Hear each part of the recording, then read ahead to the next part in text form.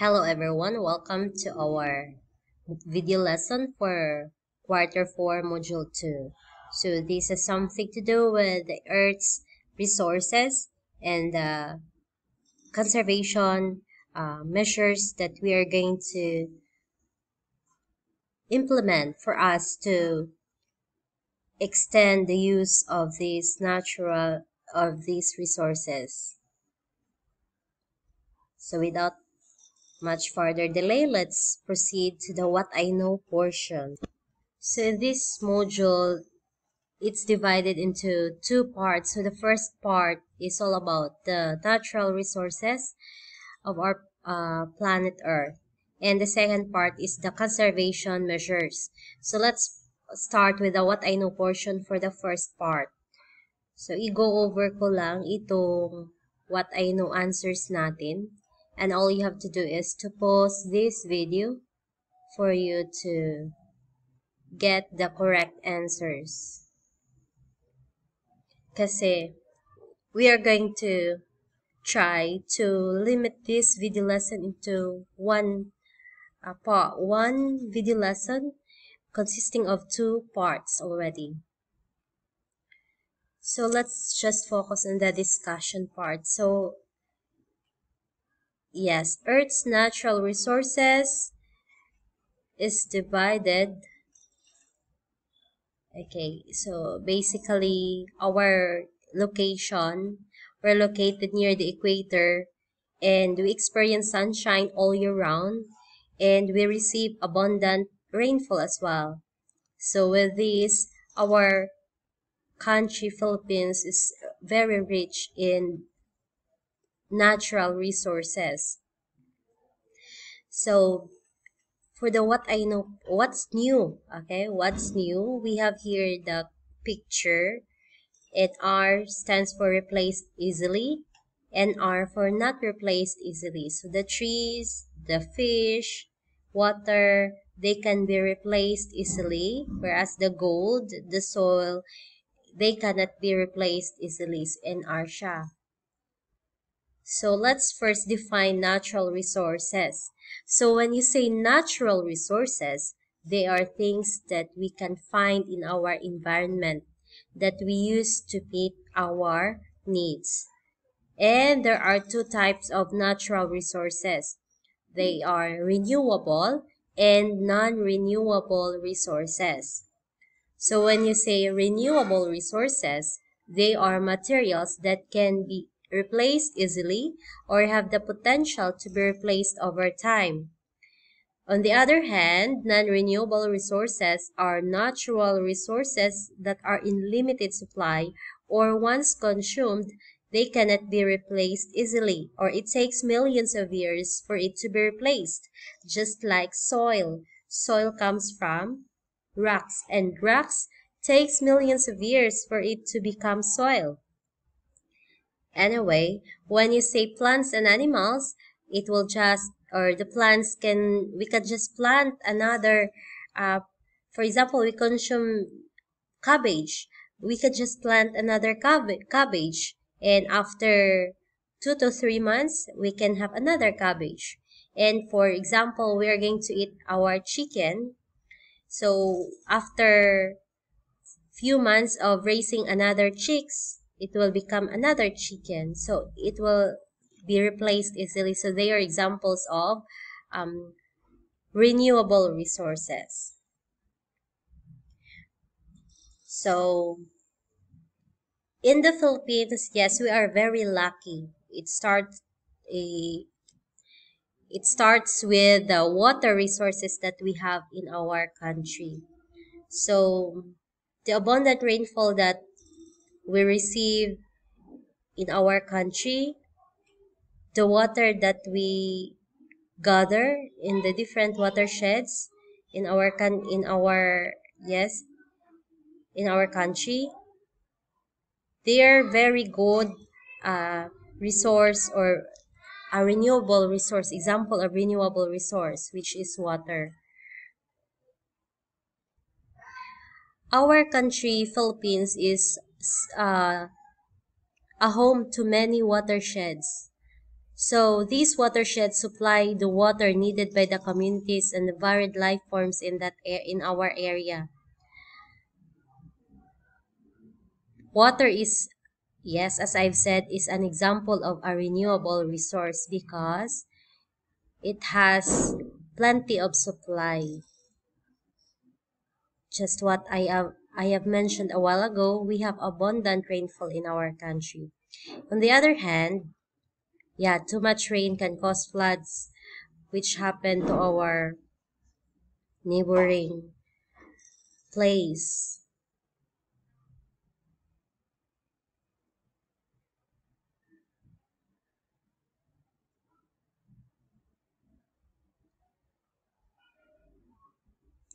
This too much rain can cause the topsoil where plants grow to be washed away. So, as we know, soil is an example of non-renewable resource.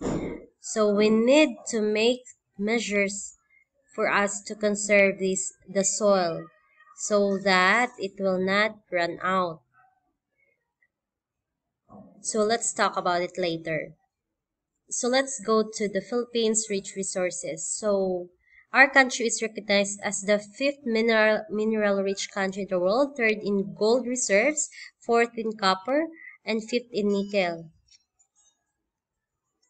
Since our country is located in the Pacific Ring of Fire, we are very rich in different minerals. So we have a lot of metals present in this area because of the presence of different of us. How many volcanoes? There are a lot of volcanoes in this area, active volcanoes. So metals have many uses. So because of this presence of many volcanoes, so there are different metallic mineral deposits like copper, gold, silver, lead, and zinc. And we know that metals have many uses, as I've mentioned a while ago. So since metals have many uses, okay,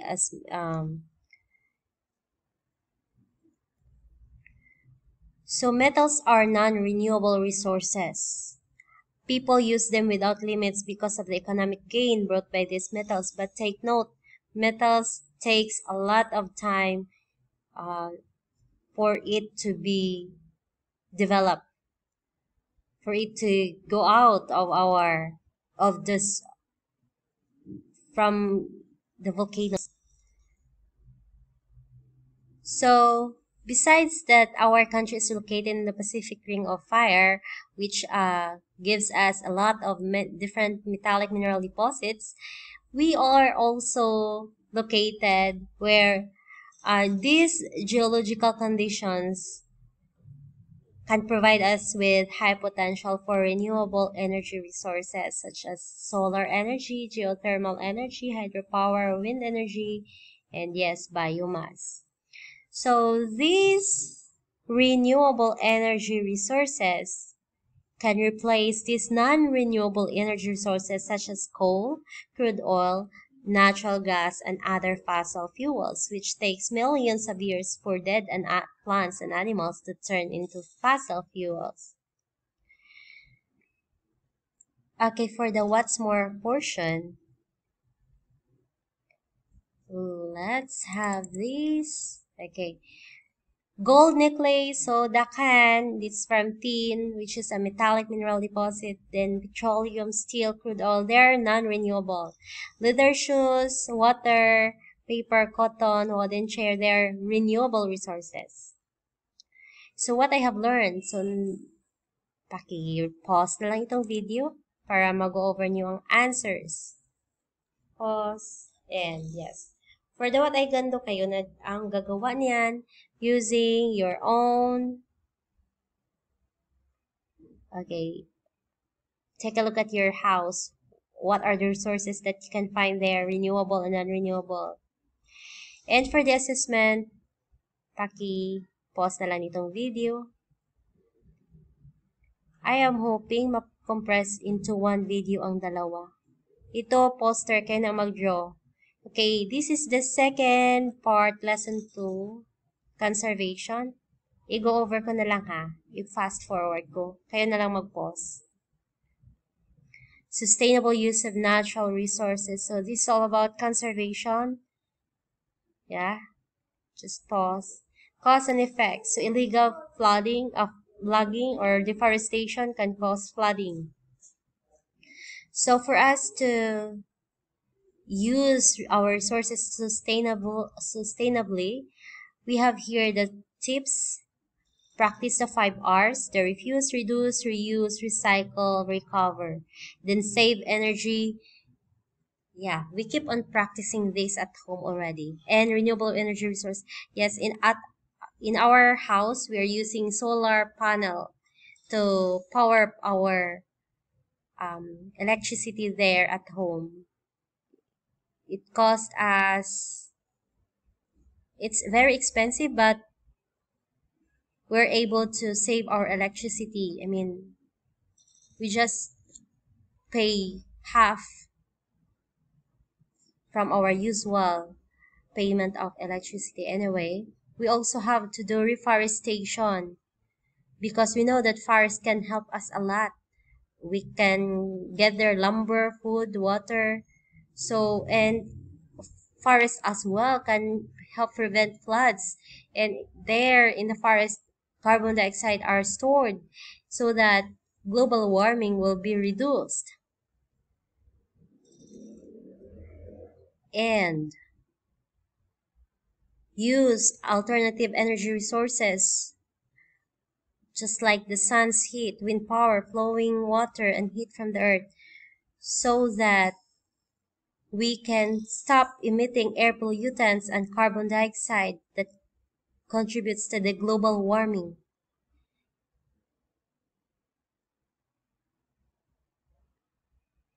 And yes, always practice the 5 R's: the reduce, recycle, reuse, refuse, and recover. For the what's more, paki-pause na lang itong video. What I have learned as well. Okay, what I have learned. And what I can do, kayo nang bahala dyan. Assessment, yeah, we're almost done. So, which of the following practice will help protect our environment? So, reusing paper bags. What do you call the practice of using resources wisely without wasting? That's sustainability.